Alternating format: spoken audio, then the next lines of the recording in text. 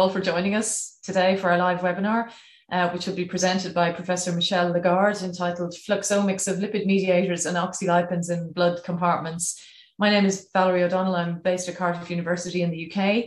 The webinar is being recorded and it'll be uploaded onto the Lipid Maps YouTube channel afterwards. We've got about 45 minutes with 10 minutes afterwards to answer questions. And one thing I need to stress at the start is that as you think of questions, put them in the chat then. Don't wait till the end, because if they're in the chat, when we get to the end, what I'll do is ask you to unmute yourselves and you can ask your question yourself. You can have a direct conversation with Professor Lagarde, which is so much better than me reading out questions, and we'll take as many as we can. Registration for the next webinar, which is being hosted or presented by Dr. Stacey Wendell from University of Pittsburgh, is now live and open as well. And we're very grateful for sponsorship by Cayman, who are sponsoring our webinar today. So now I want to introduce our speaker, Professor Michel Lagarde, who in many ways doesn't need an introduction. I'm really excited to hear his seminar. I've followed his work for many years because he works in a very similar area for me. And Michel Lagarde is University Professor Emeritus at INSA Lyon, at Lyon University in France. He started his research career at the Pasteur Institute of Lyon, localized in University Hospital, and then spent around 10 years as a researcher at INSERM, the French Medical Research Council, equivalent to the NIH, before having a university position to teach structural and metabolic biochemistry, pursuing his seminal research on lipids. His research interests really relate with membrane lipids and lipid mediators that come from membrane lipids in the context of blood and vascular cells in response to activation and challenge, especially in the context of aging and diabetes. And again, like myself, and also like Ed, who I can see is on the call as well, we work mainly in the area of oxygenated derivatives of polyunsaturated fatty acids, which is a really important, significant area relevant for inflammation, development, health and disease, and really important. So I think in recent years, he's had a big focus on DHA and its metabolites also in brain and inflammation. And he's very well known for his rigorous structural analysis, I think, of oxygenation products of DHA, I would say, from my knowledge of much of his work. So after his PhD in biochemistry and his doctorate in sciences, he worked as a postdoc at the Department of Biochemistry at the Royal College of Surgeons in England in London. Then following his doctorate in human biology, specializing in hematology and immunology, he undertook 3 short sabbaticals in the US, first at the University of Illinois, and then at the Department of Biochemistry at Michigan State University, and then at Biochemistry and Chemistry at UCSD, where he may indeed have run into and worked alongside Ed at some point. It would be interesting to hear more about that.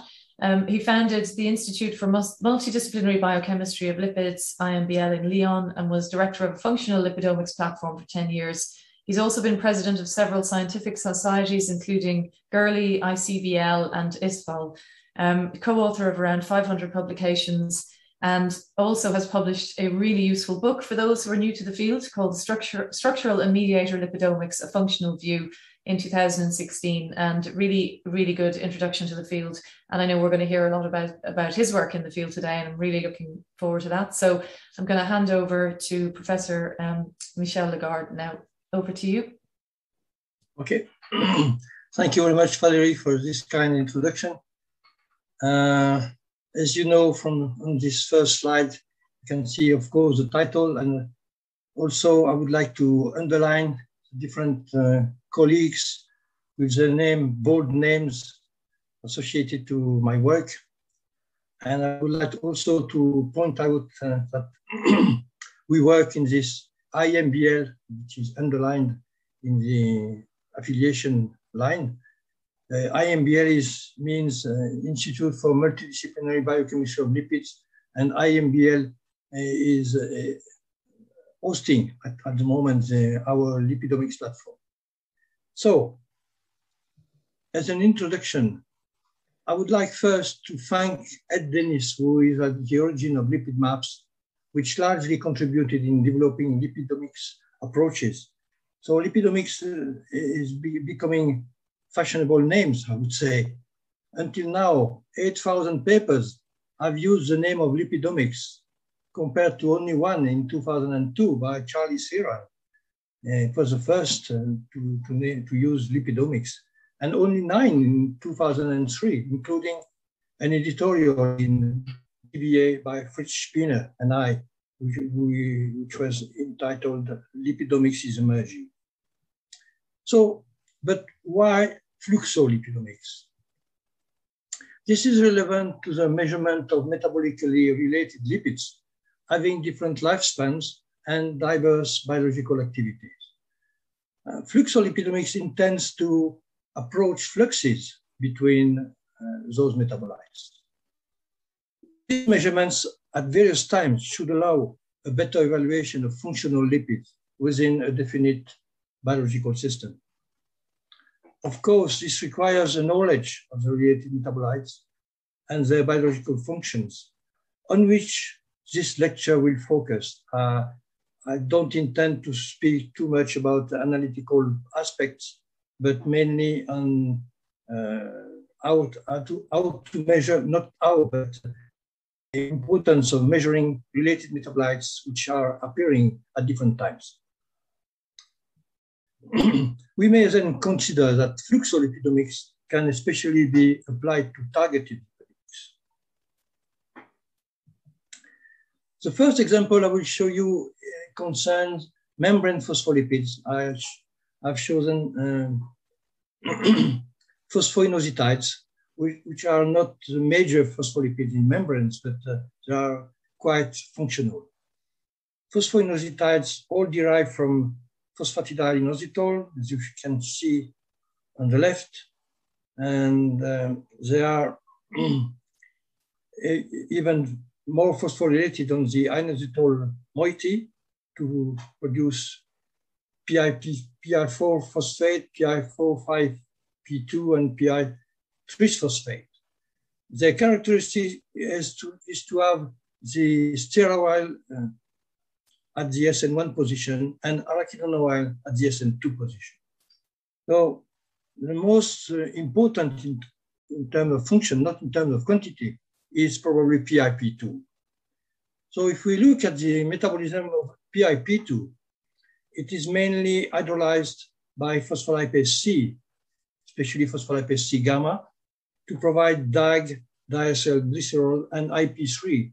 And IP3 is an important inducer of calcium release within the cells. DAG is also able to stimulate protein kinase, protein kinase C. But you know, measuring DAG is not very informative because it is rapidly hydrolyzed by DAG lipase into MAG, monoacylglycerol, releasing the SN1 position, which is stearic acid.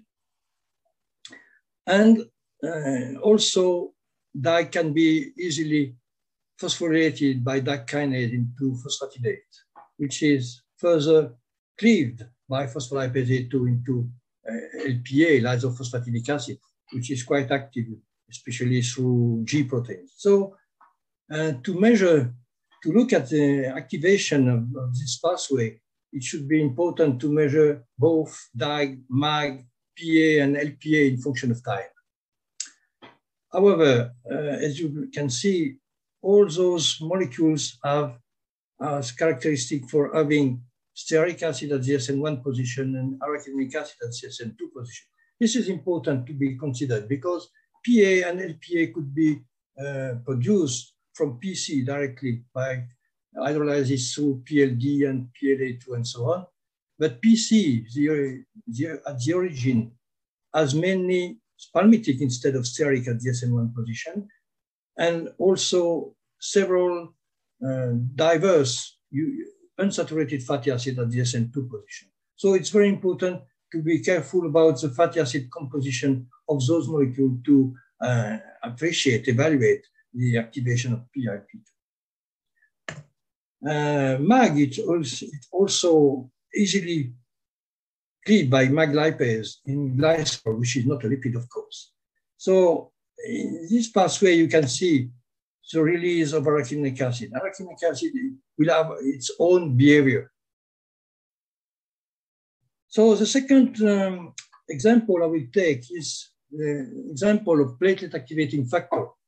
It's a specific phospholipid which is able to aggregate blood platelets, and it is also very active as a pro-inflammatory molecule.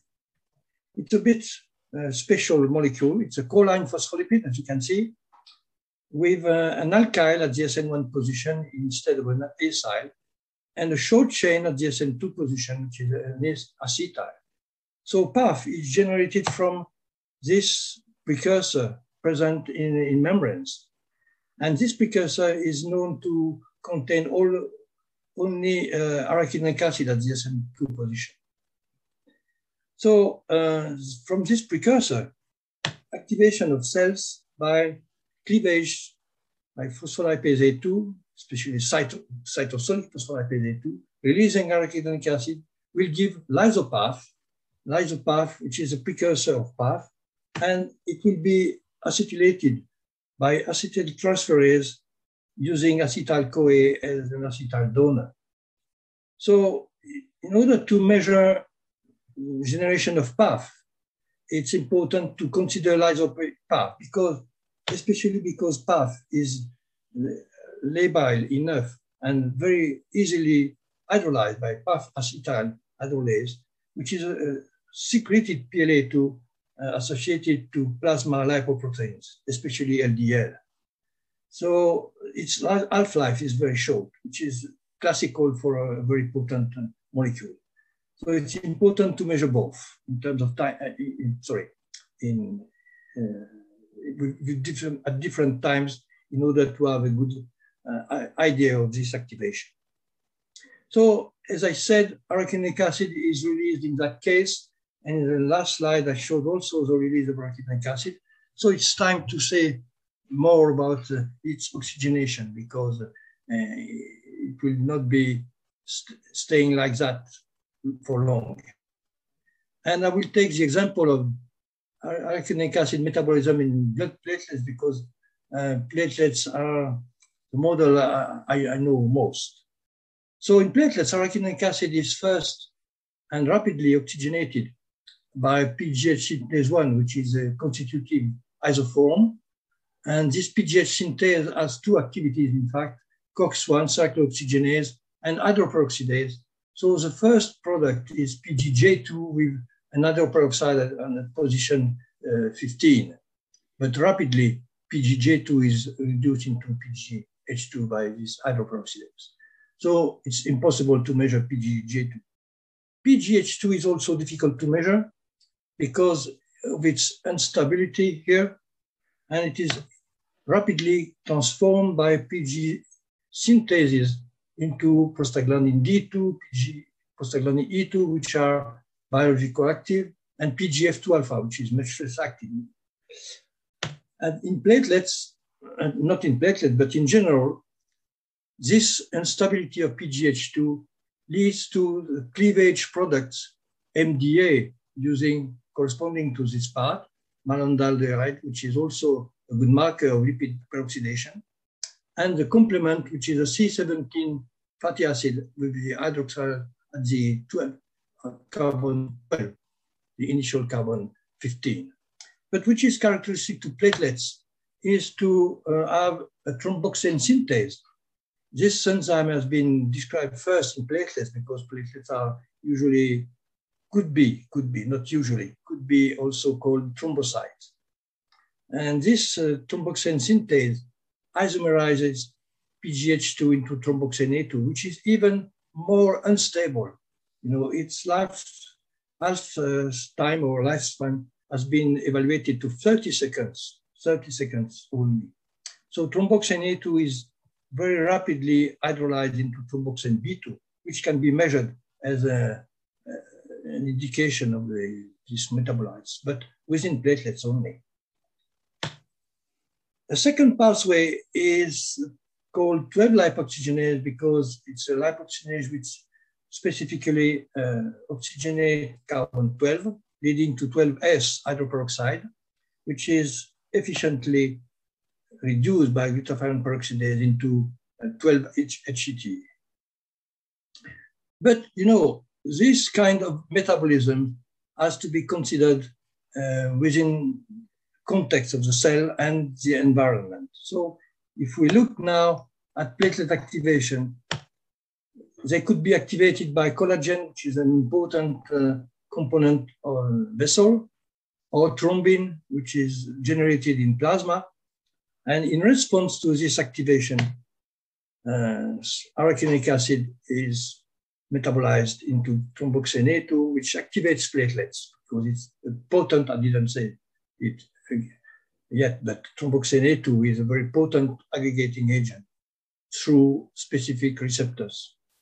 And of course, as I said, thromboxane A2 is degraded into thromboxane B2, as well as PGH2 is cleaved in HHT and MDA. So measuring thromboxane B2 and HHT could be a good indicator of the activation, but it's not enough because other molecules are produced. As I said, prostaglandins, and prostaglandin D2 is active on platelets. PGD2 is an inhibitor of blood platelet aggregation by increasing cyclic AMP, which is the same for PGE2, except when PGE2 is produced in low concentration. It's in contrast, at low concentration, PGE2 decreases cyclic AMP, so potentiating platelet aggregation. As I said, 12-lipoxygenase produces 12-HPET, which is active by stimulating the release of arachidonic acid and also stimulating PGH synthase. So it's an active intermediate. Fortunately, GPX1 will reduce it into 12-HEAT, which has not the same activity. Even 12-HEAT is able to antagonize a little bit the action of thromboxane A2.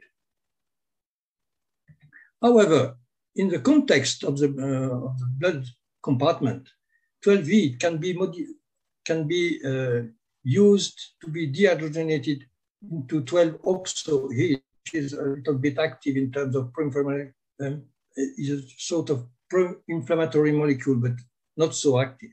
It's a dehydrogenation. In general, prostaglandins are degraded by 15 dehydrogenase, which is mainly present in pulmonary vessels, producing 15 oxo derivatives, which are completely inactive. In contrast, PGD2 can be dehydrated into PGJ2, which is further dehydrated into 15D PGJ2, a very potent inducer, activator of PPAR gamma. PGE2 can be also degraded by dehydration into PGA2 in acidic condition or B2 in basic condition, but they are inactive. Also, thromboxane B2 outside of platelets can be dehydrated 11 dehydrothromboxane B2, which is stable, and even beta oxidized into dinor tetranor thromboxane B2. And this beta oxidation is also occurring on prostaglandins. So it is clear that measuring only thromboxane B2 and HHT in total bloods does not give enough information about the activation. It's important to consider the others, and especially in function of time. So talking about the blood compartment, I have to tell you some other metabolism from in endothelium and white cells. In endothelium, for instance, PGH2 is mainly converted into prostacyclin. Prostacyclin is a very potent molecule to be active on as an inhibitor of platelet aggregation and also a vasodilator. So it's an opposite action compared to thromboxane A2. It is also very labile. Its half-life is about 2 minutes. It is degraded into 6-oxo-PGF1 alpha, also called 6-keto-PGF1 alpha, but it's better to say 6-oxo. It's not a keto, it's an oxo.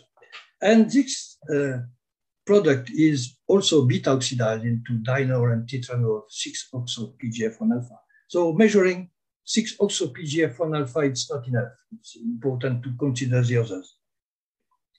Now, if we look at white cells, an important enzyme is 5-LOX, 5-lipoxygenase, which makes 5-HPT, which is further reduced by glutathione peroxidase into 5-heat. 5-heat is not active, but it could be dehydrogenated outside into 5-oxo-heat, which is very active as a pro-inflammatory molecule. So a specificity of 5-LOX is to convert this hydroperoxide into an epoxide into leukotriene A4, called leukotrienes because it's this molecule conjugated trienes described for the first time in leukocytes. So leukotriene A4 is further converted by what is called leukotriene B syntase, which is a specific hydrolysis of the epoxide, leading to this molecule LTB4, which is very active as a pro-inflammatory molecule. I must tell you, because more about this structure of this molecule, because I will talk more on structures later on. This molecule is probably very active because of this conjugated trienes, ZEE, cis trans. And LTB4 is further oxidized by cytochrome P450, making this 20-hydroxy LTB4, which is much less active, but still active compared to less LTB4. And it is further oxidized into 20 carboxyl. It's not another carbon, it's carbon 20, which is further oxidized. So it is called 20 carboxylic derivatives of LTB4, which is completely inactive. This is occurring in neutrophils, which is the most important, most abundant white cells. But considering eosinophiles, it's another category of white cells. Glutathione peroxidase, glutathione, this tripeptide, being gamma glutamate, cysteine, glycine, with the thiol of glycine, which is quite active to open this epoxide, making this adduct, LTC4, leukotriene C4. And this molecule is quite active, as well as its product as bronchoconstricting molecules. So LTC4 is transformed by releasing gamma glutamate by glutamyl transferase into LTD4, and both are active, as I said. And finally, the peptidase will release glycine, just maintaining cysteine on the molecule, and LTE4 is considered inactive. So those molecules are called peptidoleukotrienes. Now it's important to continue looking at other metabolism, and several cells have 15 lipoxygenase making 15 SHPT, which is further reduced into 15 heat by glutathione peroxidase, and also 15 heat is dehydrogenated into 15 oxo heat, which is a little bit active, but not so active as 5 oxo heat. But a characteristic of 15 lipoxygenase is to make a second oxygenation, carbon 8, making a triene, a conjugated triene with a configuration which is completely, not completely, but different to the LTB4. You remember LTB4 was ZEE, this one is EZE. So this difference makes this molecule inactive in terms of as a pro-inflammatory molecule, even an inhibitor of thromboxane, of leukotriene B4. And also cytochrome P450. There are several cytochrome P450. One of them is able to oxygenate directly arachidonic acid, making 20 heat, and others are able to make epoxides to each double bonds, and the resulting molecules are trienoate instead of tetraenoate. And those different trienoates are hydrolyzed into dihydroxy derivatives. So we have a multiple metabolism of arachidonic acid, and even those molecules could be metabolized further. Now, if we consider the interaction between different cells, blood cells and vascular cells, we can put this simple figure, which we published more than 30 years ago in a review. But as you can see, for instance, PGH2 produced within platelets can be exchanged and transformed into prostacyclin, which is quite active, as I said, through endothelium, and also with the collaboration of lymphocytes to make the same. Looking at the lipoxygenase product, end products, 12-heat. 12-heat can be also transformed by the 5-lipoxygenase of neutrophils to make what we call LTBX, to differentiate it from LTB4. And the same, and the difference is the following. LTBX is EZE, while LTB4 is ZEE. So, as I said already, LTB4 is a very potent pro-inflammatory molecule, likely because of this configuration. And this geometry does not give the same activity of the molecule.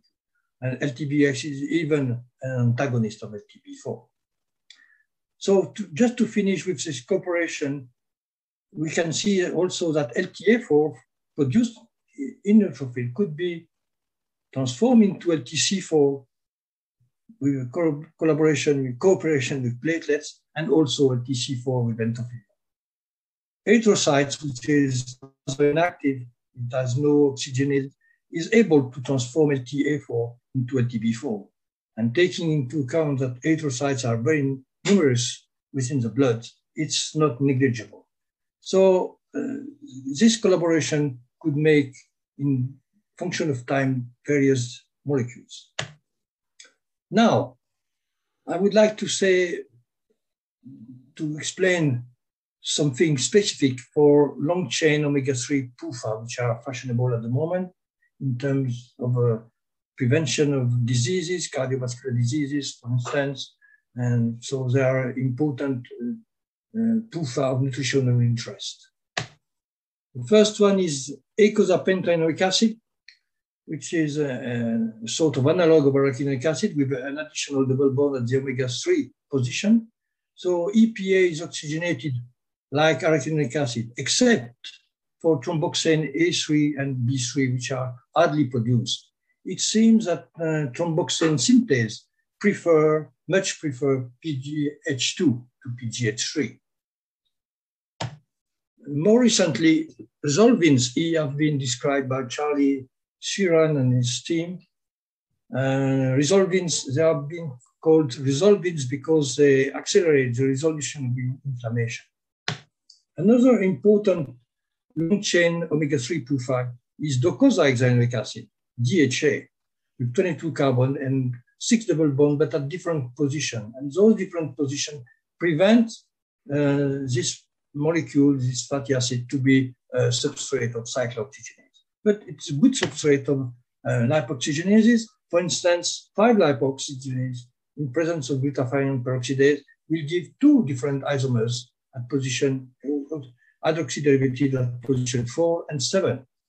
It's the same for 12-lipoxygenase, also in presence of glutathione peroxidase, giving 11 and 14 hydroxy derivatives. However, it has been described that 12-lipoxygenase, without immediate effect of glutathione peroxidase, leads to hydroperoxide, of course, and this hydroperoxide has some time to be into the epoxide, 13-14 epoxide, which is further hydrolyzed into these derivatives, dihydroxide, called myrazine 1 by Charlie Sheeran, because it has been described in macrophage. And you see again this conjugated triene, which is EEZ, which is the inverse of leukotriene B4, which is ZEE. So this inversion could explain, maybe it's speculation, the inhibition of myrazine 1 on pro-inflammatory activity of leukotriene B4. It's the same for 15-lipoxygenase, if glutathione peroxidase is not present or deficient or decreased activity, the intermediate hydroperoxide can be transformed into epoxide, which is hydrolyzed by epoxide hydrolyzed into the same kind of molecule, which has been called protectin D1. In contrast, in presence of active glutathione peroxidase, this 15-lipoxygenase leads immediately to 15-hydroxide instead of, so the hydroperoxide lifespan is shortened. And the second lipoxygenation activity makes this dihydroxy derivatives that we call PDX to differentiate it from PD1. And the main difference in terms of structure, but also activity, is the EZE, cis-trans of the conjugated triene. And this is quite important because PDX is not very active as an anti-inflammatory molecule, but it's an active molecule to inhibit platelet aggregation. It has been also described as a useful molecule in obesity recently, and even to inhibit the proliferation of influenza virus. And finally, DHA can be transformed into resolvins D, which are also able to promote the resolution of inflammation. In addition to EPA and DHA, another long-chain fatty acid, which is not very common, is DPN3. And DPN3 is likely to be lipoxygenated, but nothing is known about it. I didn't say anything about the most important, probably omega-3 fatty acid, but it's not a long chain, it's the important molecule for nutrition, alpha-linolenic acid. And I will say a few words about it later on. So, because I spent some time talking about myrcene, PD1, and PDX, I would like to show a little bit more those structures. And first, PD1 has been described, as I said, through the 15-lipoxygenation, but with an epoxide intermediate, and then hydrolysis with the epoxide hydrolase, giving this structure, which is probably quite crucial for the activity, anti-inflammatory activity of PD1. This is not the case for PDX because it results from a double lipoxygenation at both position 17 and 10, and resulting with this conjugated triene, which has completely different activities. And myrcene is close to PD1, but through 12 lipoxygenase instead of 15. Few words about resolvins. I don't want to spend too much time about resolvins because it's a bit complicated, but resolvins E are produced by COX-2 after inhibition by aspirin. You know, aspirin is able to inhibit COX-2 as a prostaglandin generator by acetylating the active site, but still, after acetylation, COX-2 is still able to oxygenate the product and at the 18 position. So you can see this with 18R hydroperoxide derivative. And this product can be further transformed by 5-LOX, as I described for arachidonic acid. And this product is further reduced by glutathione peroxidase and transformed in epoxide by 5-LOX again. And leukotriene B synthased into resolvin E1. So resolvin E1 is a trihydroxy derivative. Instead, when glutathione peroxidase is directly acting on the hydroperoxide, it gives dihydroxy derivative resolvin E2 and resolvin E3 by epoxidation and hydrolysis. Dealing with DHA, it's even more complicated, but the intermediate is the 17 hydroperoxy derivatives, which is further reduced and transformed by 5-LOX into this molecule, and epoxide through LTB4, LTB synthase to result D2, or by epoxidation and hydrolysis into resolving D1, and further hydroxylation by 5-LOX. Here it was at position 7, here at position 4, and lutetium peroxidase and so on, giving resolvins D3. I must tell you that in addition to those resolvins which are all active, several other resolvins have been recently described. I showed you some cooperation between aspirin-treated COX-2 and LOX for resolving E formation. It's also occurring for DHA. DHA in presence of COX-2 modified, inhibited by aspirin, could produce 17R HODE, 70R hydroxy derivative instead of 17S. And this is after second oxidation, producing this isomer of PDX called sometimes aspirin treated, which is a bit exaggerated, but so AT-PDX has the same configuration as PDX in terms of double bonds, but it's SR compared to the SS for PDX. And we can have the same from alpha-linolenic acid, which is transformed into 9R hydroxide and further lipoxygenated by 15 lipoxygenase to make 9R16S with, again, EZE. We called it linotrin 2 to differentiate it from linotrin 1, which is the SS.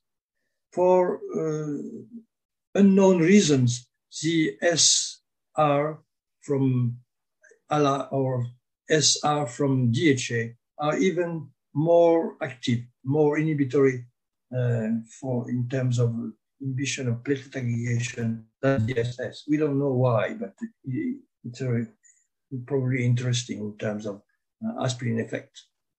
Anyway, what about the further metabolism of those different protectins, marazine, resolvins? We don't know. It has never been described, but it's likely that they could be beta oxidized into dinyl derivatives. Maybe not tetranol because of the first double bond at position 4. And they are probably also oxidized, further oxidized by different cytochrome P450. What about long-chain omega-6 PUFA? I have to say a few things about that. In addition to arachidonic acid, two omega-6 long-chain PUFA are relatively common. The most common is adrenic acid. Adrenic acid has been called like that because it has been first described in adrenal cells, but we know now it is present also in kidney. And so this molecule can be transformed by COXes 1 and 2 into prostaglandins, but we don't know anything about its further metabolism, especially into dinyl and tetranol derivatives. The other one is DPN6, which is quite rare, I would say, because it's a sort of marker of DHA deficiency. It is not very much accumulating in the absence of DHA. Anyway, it is present in some conditions, and its metabolism, oxygenated metabolism has never been described. But it is clear that lipoxygenase products are expected from both 22.4 and 22.5 and 6. So we could expect metabolism of those different oxygenated products. As a first summary, I would say, omega hydroxylation through cytochrome P450 may be expected for all of them. Dehydrogenation of the various hydroxyl groups may also be expected.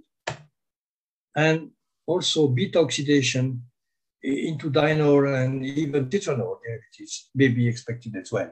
So it is clear that looking at those different metabolites, we could expect different products. And if we want to look at the global overall metabolism, it's important to measure those different metabolites in function of time. I would like to finish talking a little bit about endocannabinoids because they are derivatives of arachidonic acid, and also I will take the example of DHA. Arachidonic acid is a precursor of anandamide. Anandamide is arachidonyl etanolamide, while DHA leads to synaptamide, which is docosahexaenoyl etanolamide. Anandamide is a molecule having some endocannabinoid activity like serotonin. I'm not an expert on that. In contrast, synaptamide is very well known to stimulate synapses formation. So the formation of those molecules is a bit special. For instance, anandamide is produced from arachidonyl containing PC by transferring arachidonyl to the polar head of PE. And it has been even said that arachidonyl has to be at the SN1 position, which is a bit strange, but anyway. So a specific acid transferase is doing that, making this adduct. And this adduct is further cleaved by phospholipase D activity, which is not a classical phospholipase D. And the cleavage releases arachidonyl etanolamide, anandamide. And we could say about the same for synaptamide, although it has been clearly showed by Young Kim in NIH that synaptamide can be produced directly from free DHA, making an adduct on the PE and after the release by PLD. But which is important to consider in terms of fluxolipidomics is that anandamide is also oxidized into prostamides and by lipoxygenases in hydroperoxides, which are further reduced into hydroxides. So measuring anandamide could be a little bit, it's not enough, because anandamide has also its own metabolism. It is not known whether anandamide is further oxidized by cytochrome P450, but there is no reason why it could not. Dealing with synaptamide, we don't know anything about its lipoxygenation and also oxidation at the omega position, but it is likely. So finally, as a conclusion, I would say that bioactive phospholipids, and especially PUFA of nutrition values, are metabolized according to many different pathways. PUFA are oxygenated through various routes with obvious different kinetics. I showed several examples of that. These metabolic pathways are particularly relevant in the blood compartment because several cell types are physically interacting, and those cells may cooperate in the oxygenated PUFA metabolism. The different biological properties of those metabolites lead to different phenotypes in function of time, which totally justifies a fluxolipidomics approach for their measurement. This could especially concern mediator lipidomics. I would like just to quote at the end that a special issue in BBA molecular cell lipids has been dedicated to oxygenated metabolism of PUFA and also the analysis of their metabolites. And it is not a very recent, but quite reasonably recent special issue. And also the same year in 2015, we published a review in progress in lipid research entitled Functional Lipids, and also book pointing out some analytical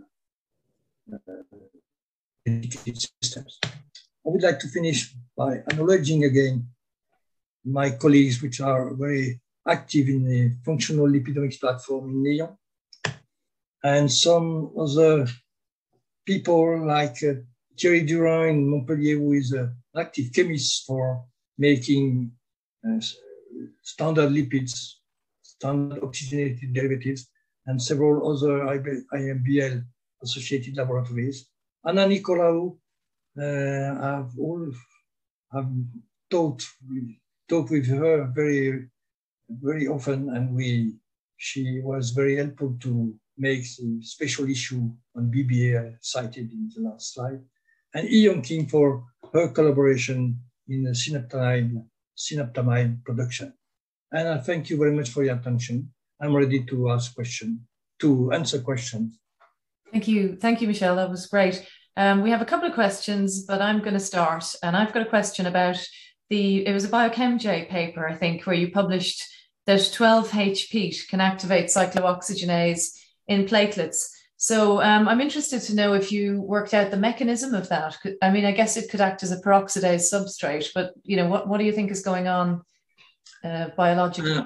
It seems it's a stress oxidant effect, in fact. We know that those lipoxygenases are more active there is an oxidative stress, and the relative accumulation of 12-HPEAT could contribute, but contributes in the oxidative stress. Oh yes, I think there's some integrins that are sensitive to oxidation on the outside of platelets that may be involved. Maybe there's something like this, but I thought that was really interesting. Okay, so we've got a couple of questions. So Ali Hajaya, I need to get the participants list up, and then I'm going to mute. Okay, Ali, you can unmute yourself. You should be able to do that now and ask your question. Ali, we can't hear you. Do you ask me to read? I can. No, well, no. Ali, can you speak, Ali? If you can't, we'll read your question out. There's something wrong with his microphone. Usually he talks fine. So he wants to know, are doubly and triply oxygenated mediators soluble in water? Sorry, say it again. Double lipoxygenation is what? Are double and triple oxygenated mediators soluble in water? That's an interesting question. If you consider resolvins D, for instance, there are hydroxylated derivatives with a carboxyl and the different remaining double bonds, which contributes to the polarity of the molecule. I would say it depends on the concentration.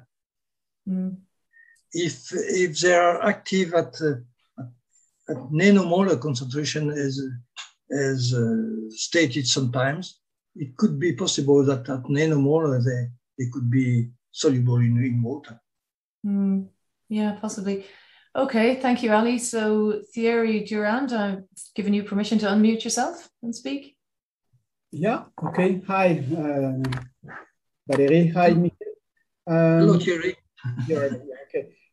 You mentioned in your slide 18 that PD-1 is not, or it doesn't know if it's some beta oxidation product, but we published the papers and you know that. Yes, you're right. You're right. I'm sorry about that. I've read your paper. You described the beta oxidation of PDX1. Yeah. Of PDX. It exists. Yes, you're right. And, thank you for the comment. Yeah, and others is just a comment. And is Fluxolipidomics just detect enzymatic metabolite and non-enzymatic oxygenated metabolite? Oh, there is no reason for not detecting the others, but usually enzymes are so active to modify the different products. It's a matter of kinetics. if you consider the oxygenation of DHA, for instance, in neuroprostane or arachidonic acid in isoprostane, it's relatively slow. It's not very slow, but much slower than modification by lipoxygenases or cyclooxygenase. So fluxolipidomics could be used for neuroprostanes, for instance. I know you like neuroprostanes, but there is no reason for those neuroprostanes to be not dehydrogenated or be oxidized or oxidized at the carbon at this 20 on the omega carbon. There is no reason for that. So fluxolipidomics can be applied to them, no problem. Thank you. Okay, thank you. Ed, you should be able to unmute yourself now. Ed Dennis. Okay, yes, can you hear me? Yep. Great talk, Michel. Hello. And especially enjoyed how much you talked about what happens in individual cells and then the intercell communication with multiple cells. I have two questions. The first is regarding 20-CoH or COOH. You were talking about LTB4 20-CoH being a oxidation product, but it didn't have a function. And one also sees often arachidonic acid getting oxidized at the 20 position to make a 20-CoH arachidonic acid. And so the question I have is, we've always thought that oxidation is a degradative process, and it's the way cells get rid of these molecules is by oxidation. On the other hand, there's so many examples of specific oxidation to make specific potent hormones and other products. Do you think that 20 oxidation, which is more general than just the LTB4, is just an oxidation, or there are some specific 20-CoH metabolites that are functional? I don't know. I've never seen any paper describing this kind of oxidation, but I don't know why it would not occur. And if it's the real thing, you know, we could expect that those different molecules could be oxidized into 20-carboxy or 22-carboxy. And going back to the first question I had about, not first, but one question I had before about water solubility of molecules. If you can easily imagine that a double carboxylic acid would be much more soluble, because, you know, at physiological pH, which is around 7, those carboxyl will be carboxylate. There will be carboxylate, sodium carboxylate or potassium carboxylate, depending on the location. So those molecules will disappear from the scope. So that would explain their lack of functionality in a way, but just byproducts, because they do get made, but they would leave the site of logical action. Is that what you're suggesting?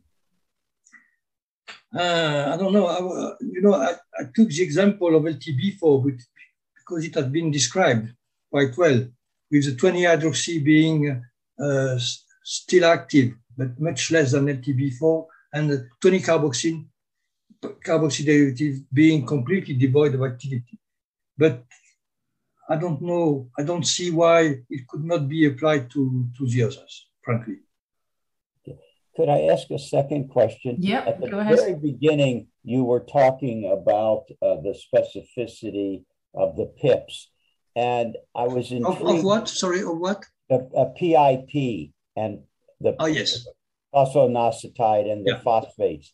And the fact that it always is rich in stearic acid in the 1 position and arachidonic in the 2 position. And my question is, and you pointed out how normally we think of palmitic acid as being prominent in the 1 position. Where does the selectivity come in the biosynthesis or remodeling of PIPs that all of a sudden we're used to SN2 remodeling, not so much SN1? And where is the selectivity exerted for having PIPs end up with stearic instead of arachidonic, palmitic in the 1 position? Yes, I underline these properties of PIPs, of phosphoinositides to have mainly, not exclusively, stearoyl at the SN1 position and arachidonyl at the SN2 position, because I underline that just to differentiate the product DAG and MAG and PA from those molecules produced from PC, where we have other fatty acids. So it's a way to differentiate them. But your question reminds me something we have obtained using DHA in vitro with platelets.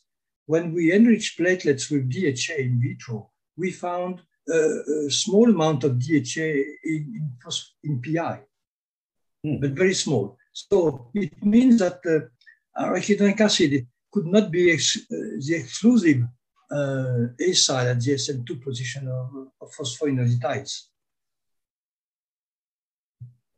Okay. Thank you. Okay, thanks, Ed.